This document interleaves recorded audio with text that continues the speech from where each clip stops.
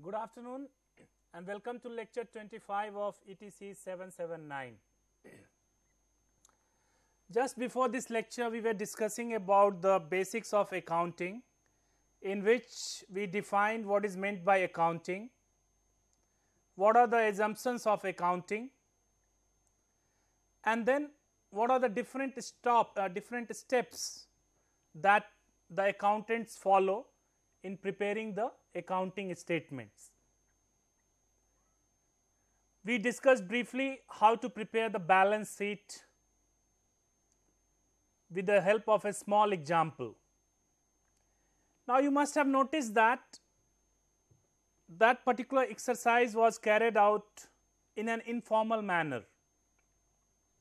That is just to reinforce your understanding of assets and liabilities. In fact, you will be surprised that this is not the process, this is not the exact way in which accountants approach their task. That is why we are calling them as an informal process. That is to explain you the basics, because you will appreciate that if the moment the number of transactions exceed, this particular way of preparing the accounts would be quite difficult. But nevertheless, this is one of the way in which we will try to understand we will try to clear our basics, we will try to understand the basic concepts of accounting. And so, I will just like to do one more exercise. In the previous exercise, you must have noticed that all the transactions were cash transactions. However, in real life, you do not always deal with cash. So, that particular thing, non-cash transactions, we want to incorporate in our exercise. So, we will continue with Mr. David. And just to help you know some of the things about Mr. David, on July 10th, David got married to his schoolmate. Rest of the July, David was holidaying, because he had earned quite a bit of money. So, he got married, caught hold of his schoolmate, and then rest of the July, he was free of all these tensions. But when he came back from holidaying, he started another company. Now, he got quite a bit of confidence from his previous venture, because he could earn some profit out of it. So, on August 1st, David put in rupees 50,000 cash as capital and persuaded his wife to give an interest free cash loan of rupees 75,000. So, this is one transaction, right, in which Mr. David has brought in rupees 50,000 and got rupees 75,000 from his wife. Now, given this transaction, I would like to draw the balance sheet as on August 1st. How my balance sheet is going to look like? What would be on asset side and what would be on my liability side? On asset side, if you look, the cash has increased from 0 to 125,000. 50,000 has been contributed by Mr. David alone himself, and 75,000 his wife contributed. So, the total cash asset is 125,000. What are the liabilities? Liability is the capital which has been provided by Mr. David and the loan that his wife had provided. So, what you find here is that capital has increased from 0 to 50,000. Similarly, loan has increased from 0 to 75,000. So, the total of asset is 125,000, and similarly the total of liability is also 125,000. So, if you look at the balance sheet as of August 1st, you find that assets and liabilities, they match. Now, we move on to next transaction. On August 3rd, Mr. and Mrs. David Company bought office furniture for rupees 10,000 paying cash. So, the company has now purchased furniture, that too in paying cash. So, what will be the change in asset side?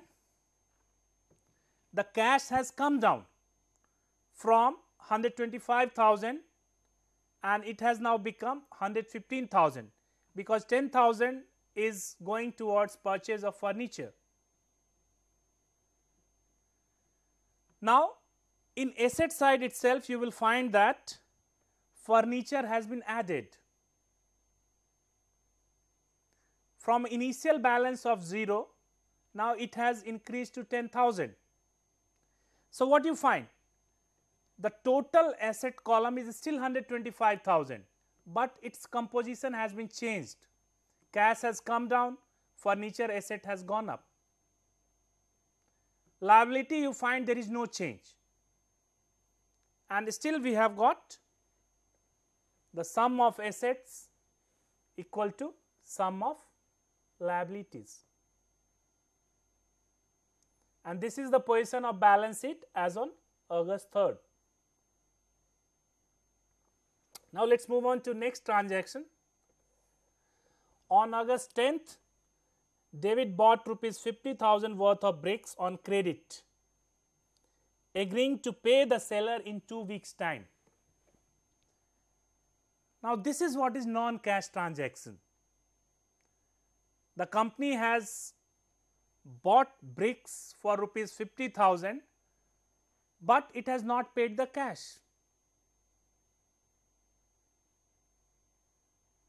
Now, how it will change our asset composition as well as liability composition?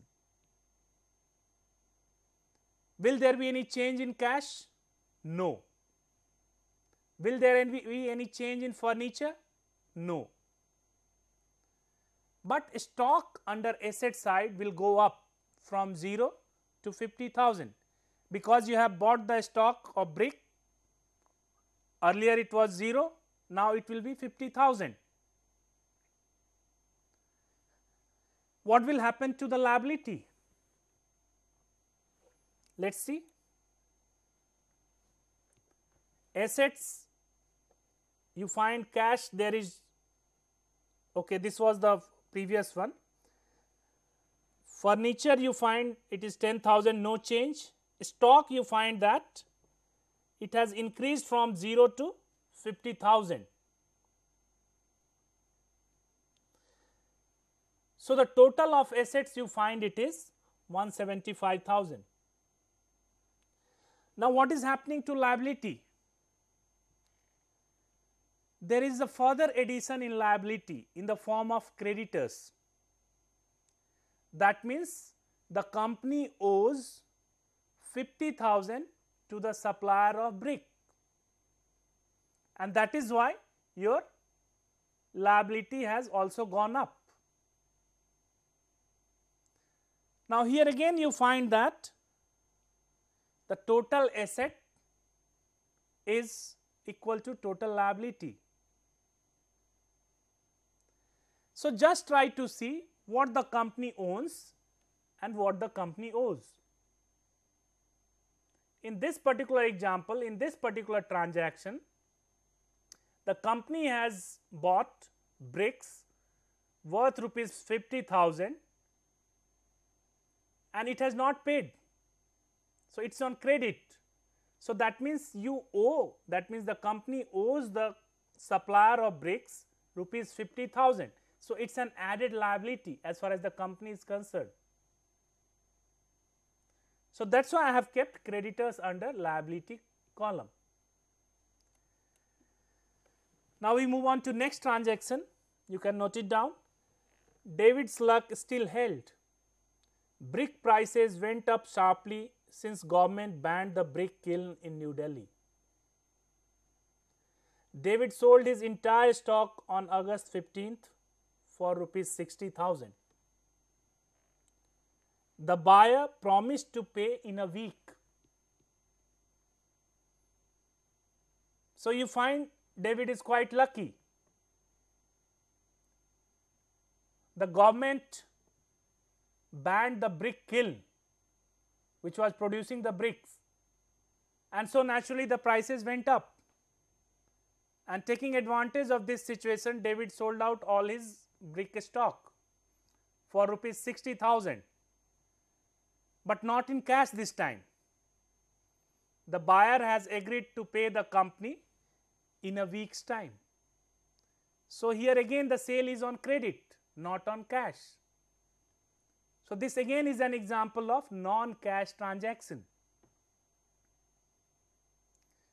You can understand the difference. In the previous exercise, all the transactions that we were finding were all involving cash. Whereas in this example, we have got some cash transactions as well as some non-cash transactions. Now, how this is going to affect our balance sheet? This is what we would like to see. So, if you look at the balance sheet as on August 15th, the cash is still at 115,000. No change in cash. Furniture, there is no change. Stock, there would be change, because from the initial balance of 50,000,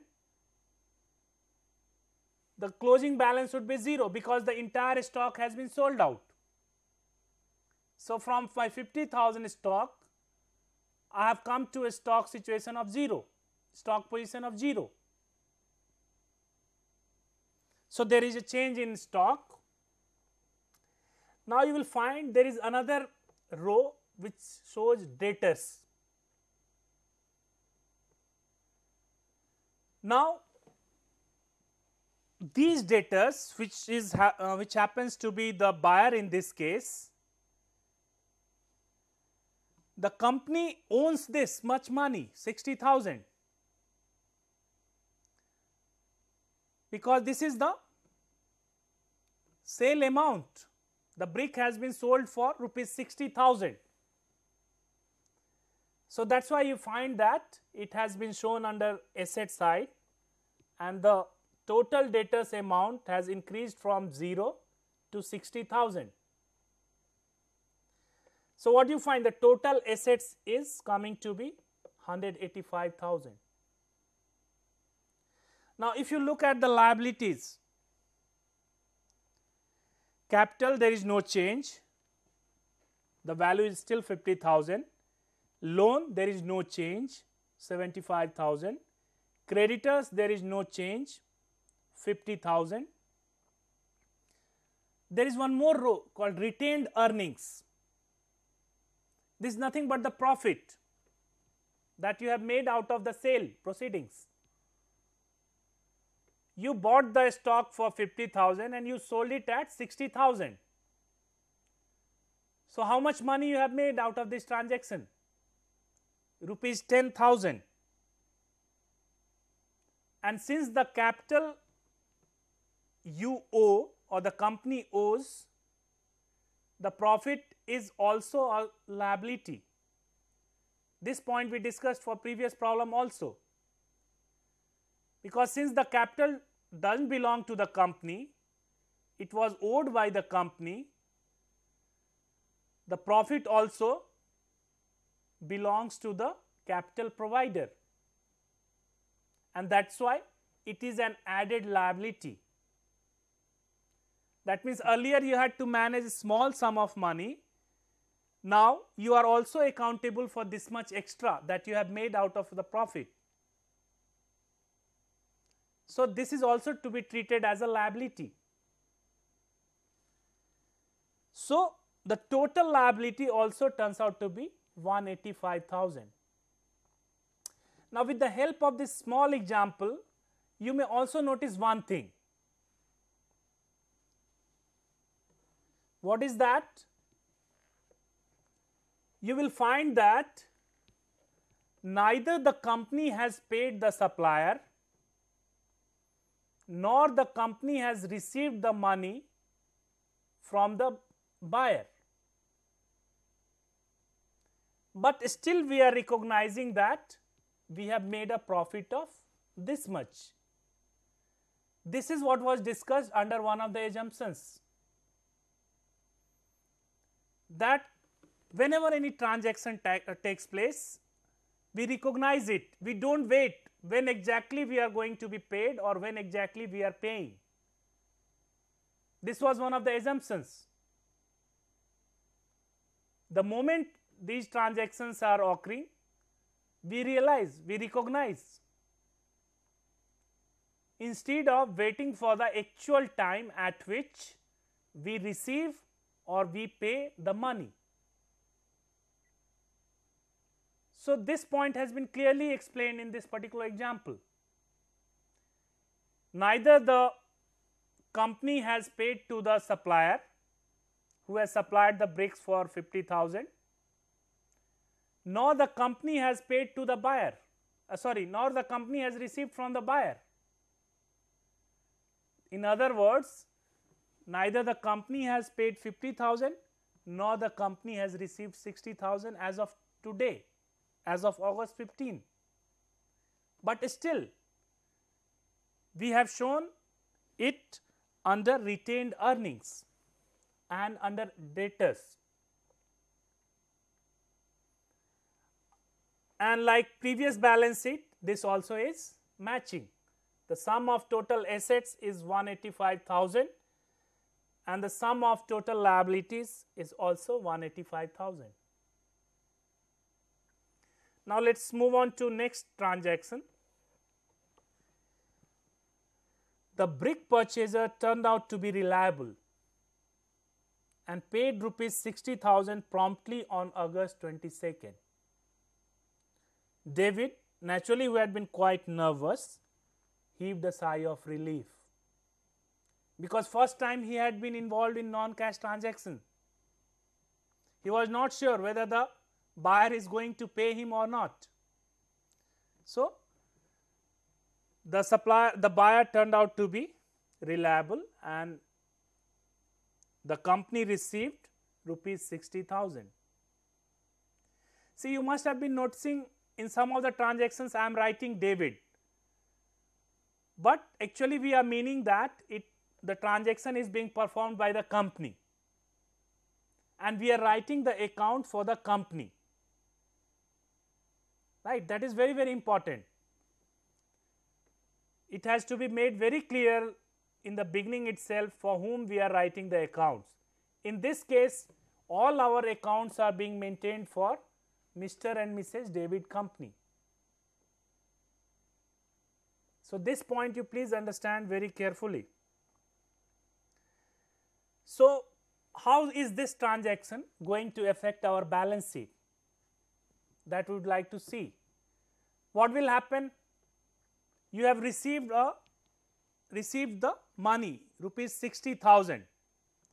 So, earlier we had 115,000. Now, it will go up to 175,000 because 60,000 we have received, the company has received. Furniture is still at 10,000, stock at 0, debtors, now you can see it has also come down to 0. 60,000 was my original balance, opening balance, now it has been paid. So, there is no asset as far as debtors are concerned, and you find that the total asset is still 185,000. Now, there is no change in liabilities. Clear? Now, let us move on to next transaction. David, under pressure to keep his word now that his debtor had done so, paid the amount due to the brick supplier on August 23rd. Now that he has received the money from his purchaser, he also wants to keep up his promise and so he paid his supplier rupees 50,000. So, how it is going to change my balance sheet? Now, I will have 0 creditors because I have given him rupees 50,000. So, under liability, the creditor value would come down from 50,000 to 0. What will happen to asset? Cash asset will come down because 50,000 has been paid from that cash asset only. So, the new look of balance sheet as of 23rd August would be something like this. Cash from 175,000, it will come down to 125,000. Furniture no change, stock no change, debtors no change, and total would be 135,000. Similarly, if you see the liabilities, capital no change, loan no change, creditors still at 0, retained earning still at 10,000. So, although the money we have received now and we have paid now, this was taken care right at the time we entered into the transaction. That is one of the assumptions of accounting, the principle of accrual. This is what is meant by principle of accrual. Now, finally, this is the last transaction entered into this by this company. It says, what about me? Now that you are earning a lot, how about repaying my loan? You remember, Mr. David had taken a loan of 75,000 from his wife. And David, after much thought, paid rupees 25,000. He didn't repay the entire amount, thinking if I pay the entire loan, people will think that I am a sucker. That means I am easily being made fool by my wife. So, just to avoid that kind of thing, he has paid only part money to him, to her.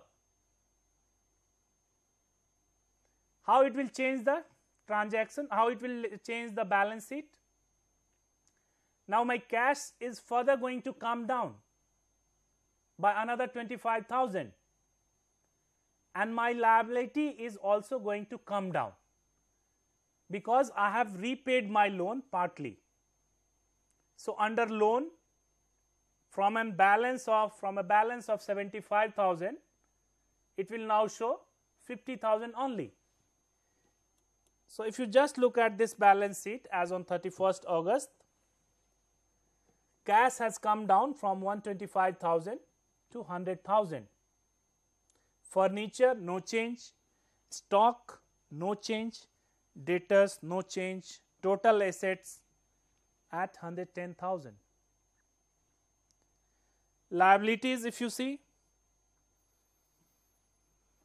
capital no change, loan, yes, there is a change from 75,000, it is coming down to 50,000. Creditors no change, retained earning 10,000.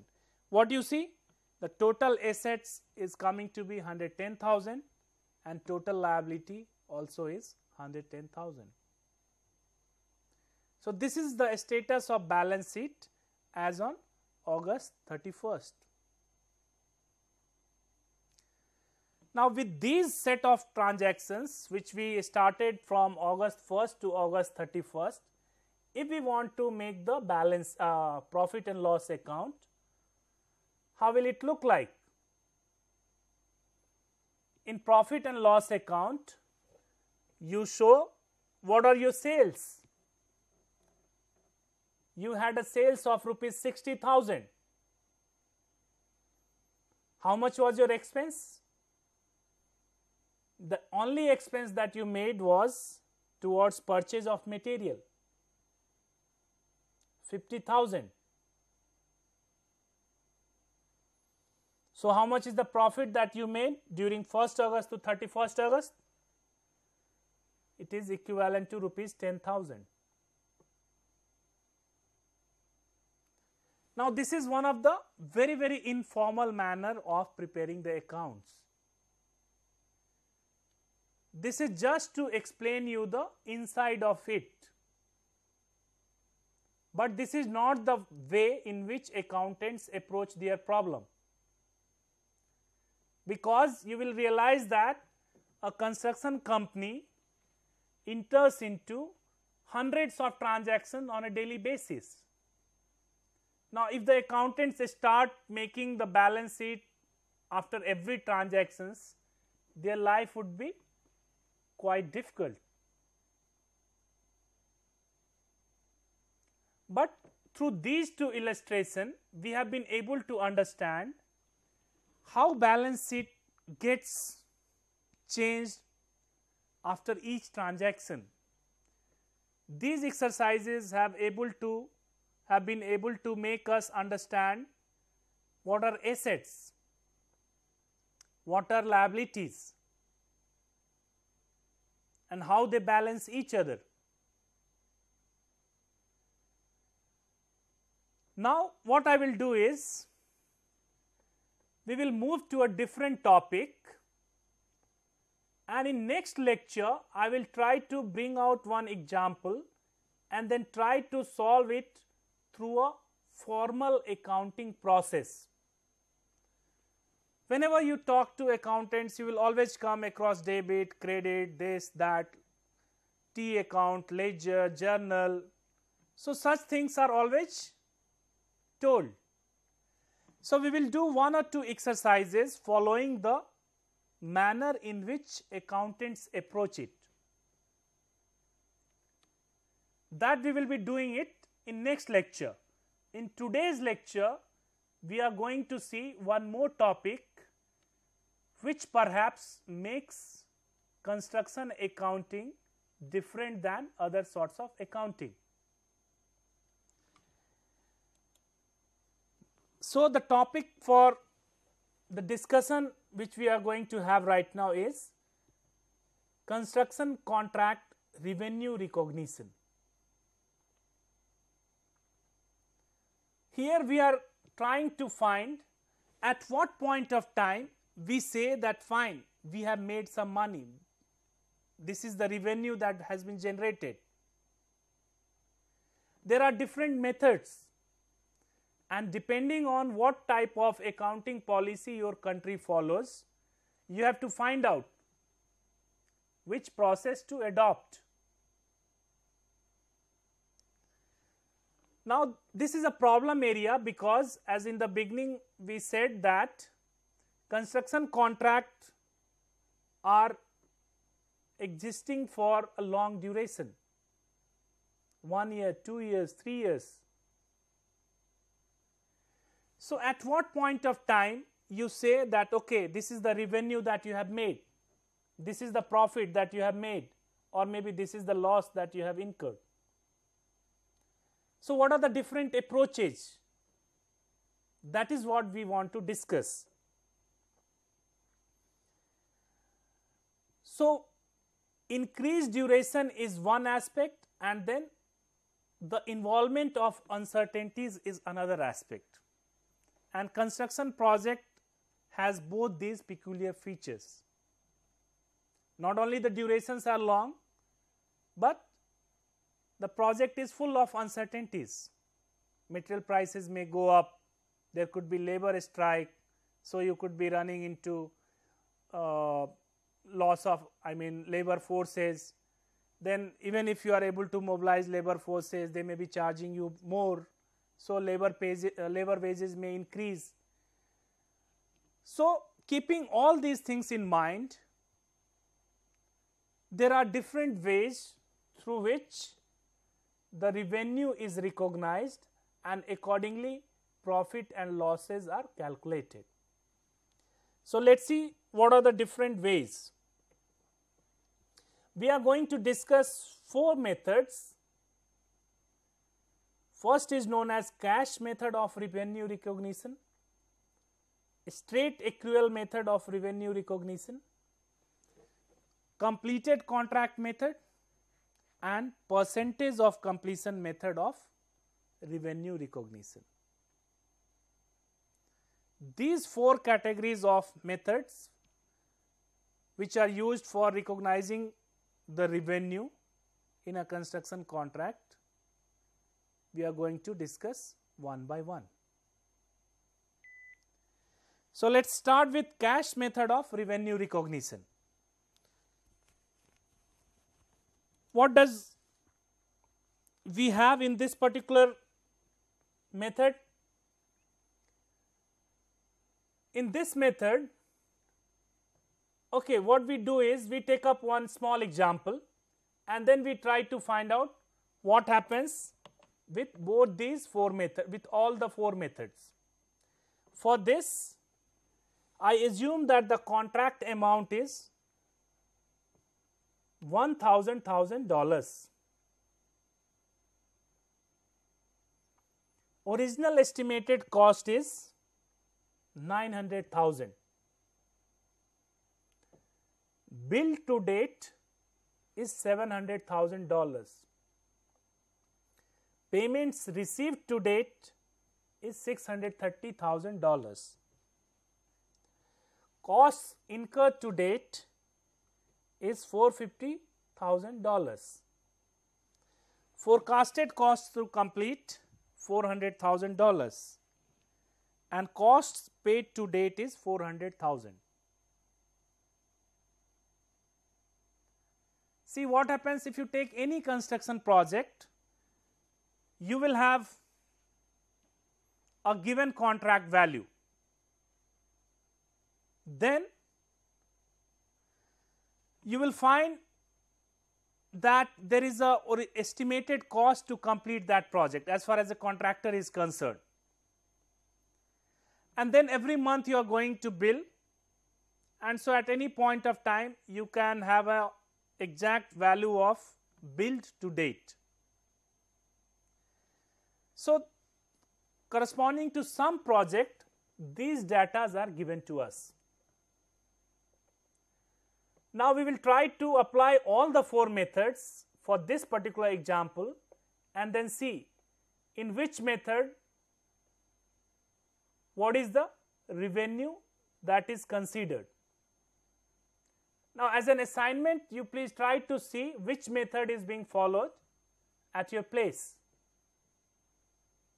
which accounting standard you follow, whether it is a cash method, whether it is a completed contract method, whether it is a percentage completed method.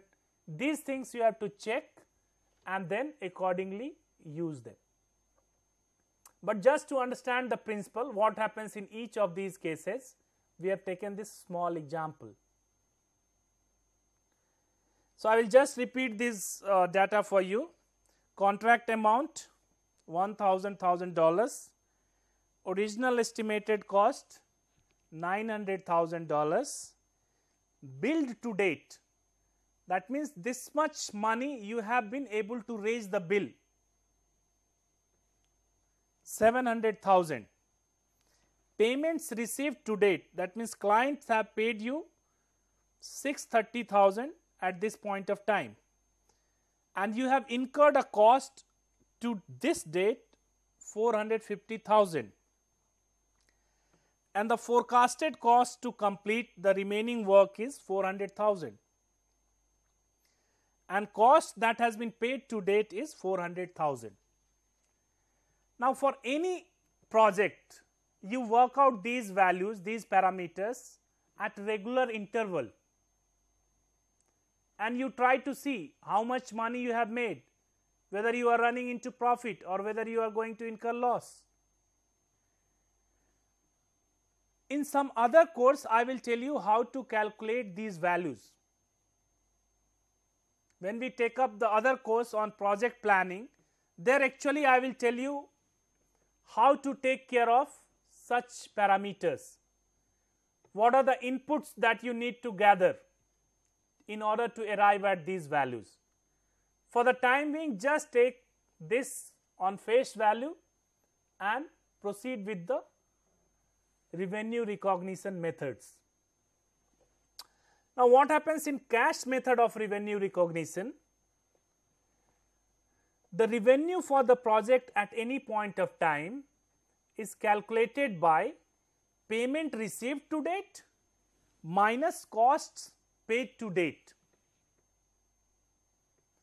So, how much payment you have received till date and how much costs has been cleared to date. That means, how much money you have paid to your supplier, to your workers. So, that is the total cost part.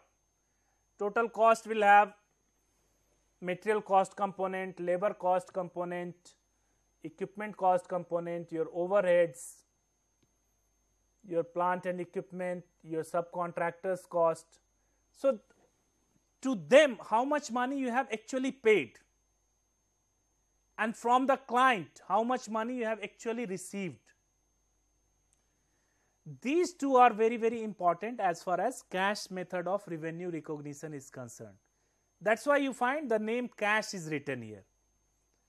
So, you say okay, revenue for this particular project at this point of time is the payment received minus the costs paid.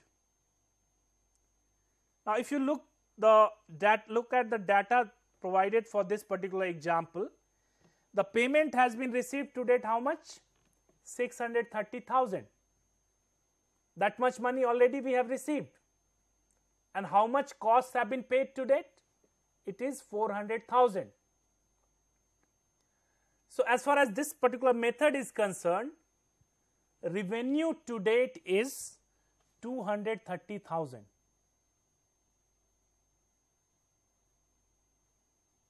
So, it is very, very clear in this sense that we are giving too much importance to cash.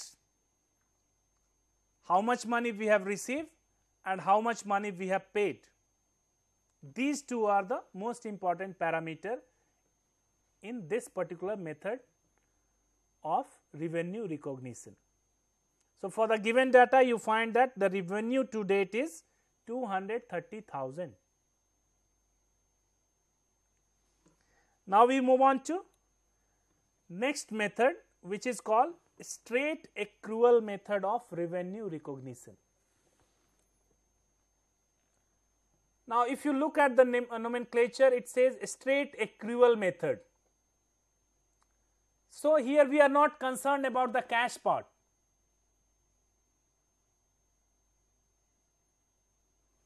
So, in this particular type of revenue recognition, we give emphasis to billed to date. That means, how much bill we have already given to the client and how much cost I have incurred to date. So, these two are taking priority in this particular method of revenue recognition. How much has been billed to date and how much cost has been incurred to date. So, these two figures for this particular example happens to be 700,000 and 450,000 respectively. So, if you try to use this formula or this method, you will find that the revenue to date is 700,000 minus 450,000, which is equivalent to 250,000. Whereas, in case of cash method of revenue recognition, we had revenue totaling to 230,000 only. Now, we move on to the third method, which is completed contract method of revenue recognition. Now, in this particular method, the revenue is recognized only when the project gets completed. That means, as long as your project is running, you say that you are not in a position to know how much profit has been made, how much sales have been made, or how much losses have been made, have been incurred.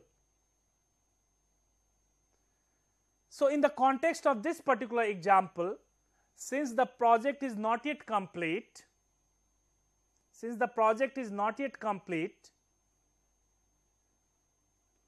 the revenue would be 0 as far as the particular date is concerned.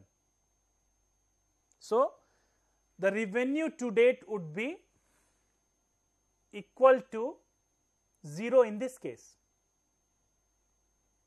So, naturally for long term duration project, this method is not at all suitable. Suppose the project is running for 3 years and every year for first 2 years you will be showing 0 revenue, and suddenly at the end of year 3 when your project is completed you will show okay revenue is this, profit is this or loss is this. So, this particular method obviously has got disadvantage. Another disadvantage for this is we won't be in a position to take any corrective measures, because you won't be able to do anything. Suppose you found that the project is making losses. This you realize only when the project gets completed. We will not be able to do anything about that, because we would have been able to take corrective action only when the project would have been in running situation. So, that is why this particular type of revenue recognition is used only for very short duration project, because in long duration project if you try to apply this as a manager, your role you won't be that effective, because it is not possible to take corrective actions. So, this is one of the disadvantages for this particular type of revenue recognition method. Now, we finally move on to the last type, which is known as percentage of completion method of revenue recognition. Now, this is most commonly used method of revenue recognition and it is widely used across different countries. First 3 methods are not that popular, whereas this particular method is most widely used. Now, revenue under this particular method is computed in 2 steps. In step 1, we find out what is the percentage progress, how much percentage of the project has been completed, whether it is 50%, whether it is 55%, whether it is 60%. So, step 1 is to calculate the percentage completion, and for that we use this particular expression, cost to date divided by cost to date plus cost to complete. What is cost to date? Cost to date is that value of cost which you have been able to incur to that particular date, and cost to complete is your forecast. How much do you think your remaining activities are going to cost you? That is the cost to complete. So, in terms of cost, we are able to calculate the percentage progress. So, in this particular example, you find that cost to date is 450,000 and cost to complete, which is the forecast, is 400,000. So, for this particular example, we find that project has been completed to 52.94% extent. So, this is as far as step 1 is concerned. What we have done? we have simply calculated what is the cost to date that I have incurred, and I also find out what is the predicted cost or estimated cost to complete the balance project. So, in terms of these two, I calculate the percentage completion value. Now, in step 2, what I do, I straight away multiply this percentage completion value to my total contract value. Contract value is that at which the contractor has been awarded the project. So, in this particular example, contract value was $1,000. So, that I multiplied with 52.94%. That means revenue to date for this particular example project is coming to be 529,400. That means 529,400. It's clearly shown in the slide. If you look at the slide, revenue is calculated by multiplying contract price with the percentage completion obtained in the first step. So, revenue to date we have been able to identify using all the 4 methods. In first method, we got a value of 230,000. In second method, which was a straight accrual method, we got it 250,000. In third method, which is the contract completion method, we got a revenue value of 0. Whereas the fourth method, percentage completion method, we got a value of 529,400. Now, once you have got the revenue to date, you can calculate what is the gross profit to date. Revenue is nothing but you can equate it to sales, that okay, you have been able to sell this much amount. Now, you are interested in finding how much is my gross profit to date.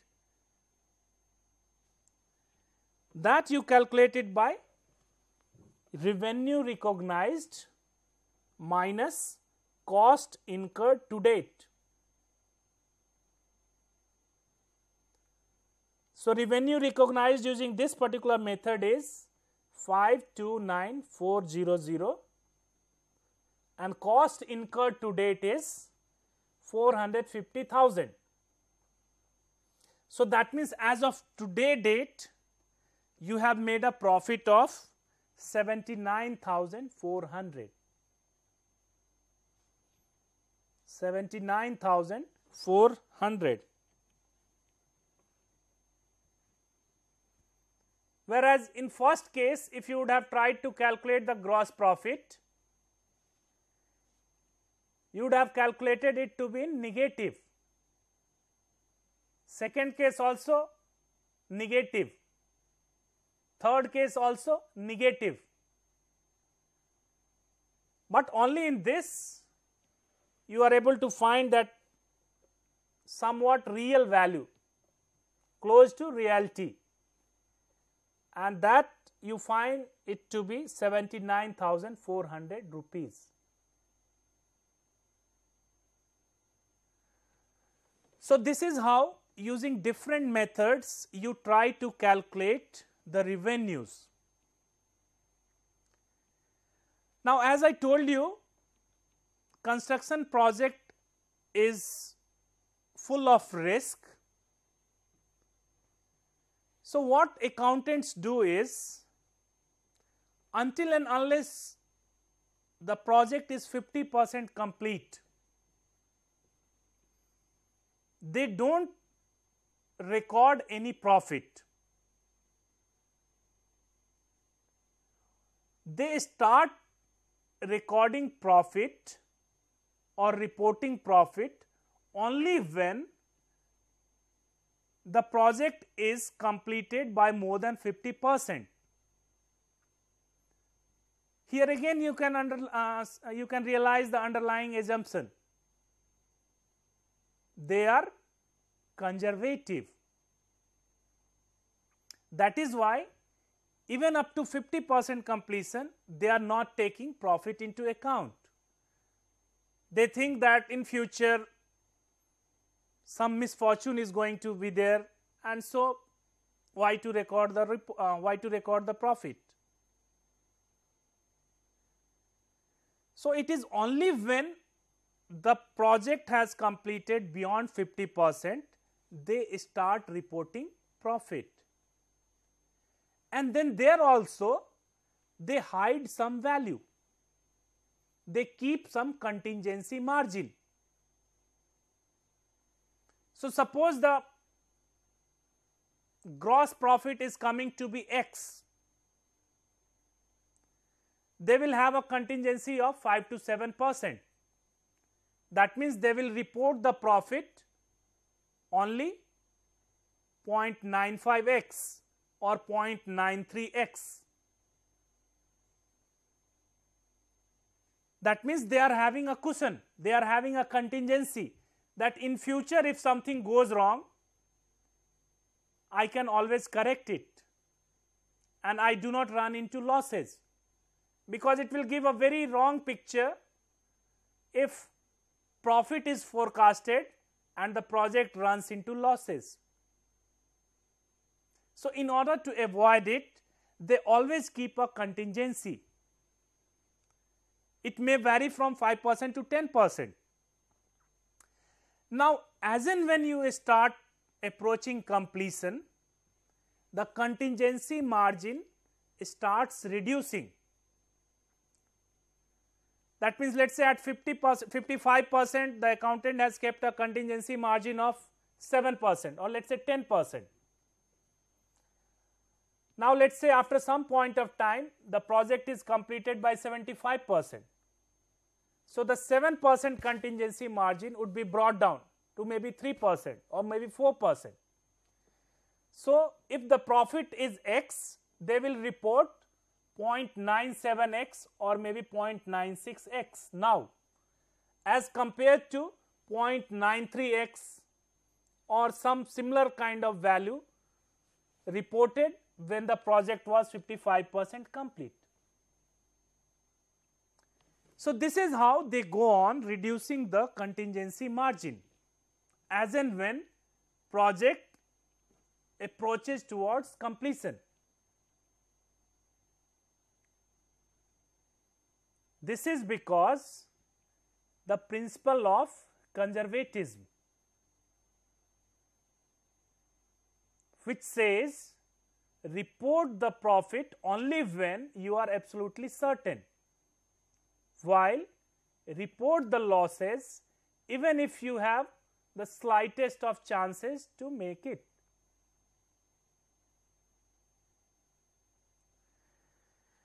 Now, what I will do, I will just give you some exercise. You can try to do it in an informal manner, which we did it today. And then in the next class when we reassemble, we will try to work those problems in the manner a real accountant would do. So, for that you can note down these transactions. In this particular transaction, on July 1st, Ramaswamy started the Blue Company with rupees 100,001 of his own and rupees 99,999 provided by his friends. See, in India, if you see, the odd value is always considered auspicious. So, that is why you find here 100,001. It is considered an auspicious figure. So, whenever you give someone some money to, let us say, some priest or in some temple, you pay him in odd numbers. For example, 11, 121, of 1001. So, this is one of the customs, and that is what is being followed by Mr. Ramaswamy when he has started the company with rupees 100,001 of his own and 99,999 provided by his friends. His banker fell on his knees and pleaded with him to honor him by taking a loan of rupees 300,000. Ramaswamy agreed and had the cash delivered. So, this is transaction 1. Now, here Mr. Ramaswamy is another creature, right? He has just retired from one government department which used to issue licenses. In this particular country, we had a system of license some time back.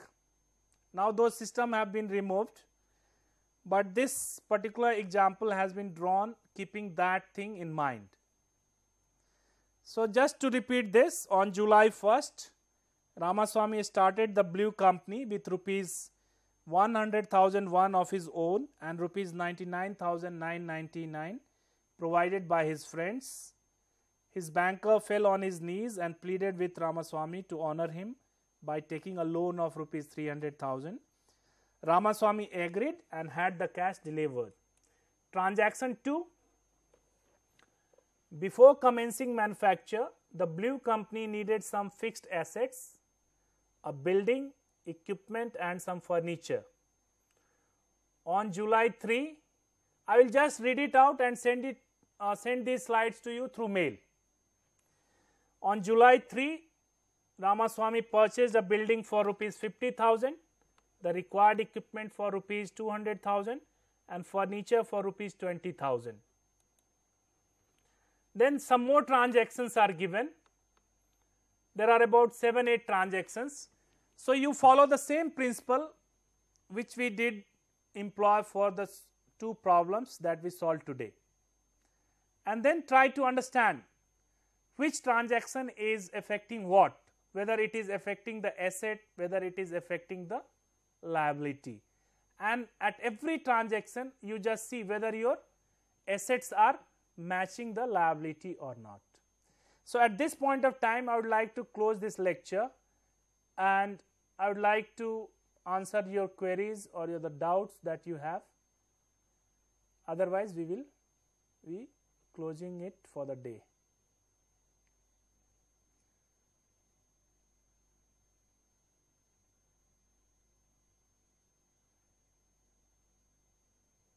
Hello, doctor. Yes.